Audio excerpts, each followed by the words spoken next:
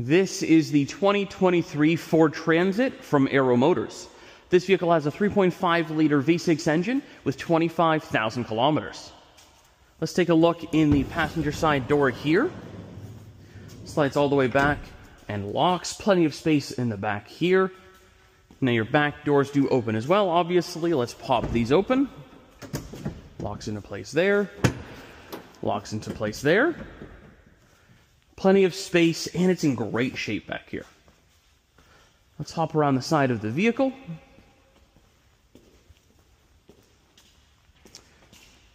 Now, let's take a look inside the vehicle as well.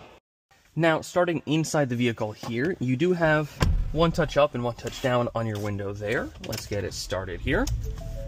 You have your traditional dashboard set up there with your tachometer on the left, your speedometer on the right, and the screen in the center for all sorts of information, including phone Bluetooth, range information, your digital speedometer, and more. Now, the controls for that are on the right side of your steering wheel here, and you have your media controls on the left side here.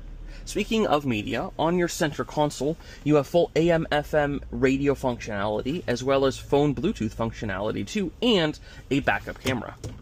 Shift it into reverse, full backup camera for you there. Climate control options exist underneath that there for you. Now the vehicle is fully automatic with plenty of space in the front here for you as well, and then the compartment in the back.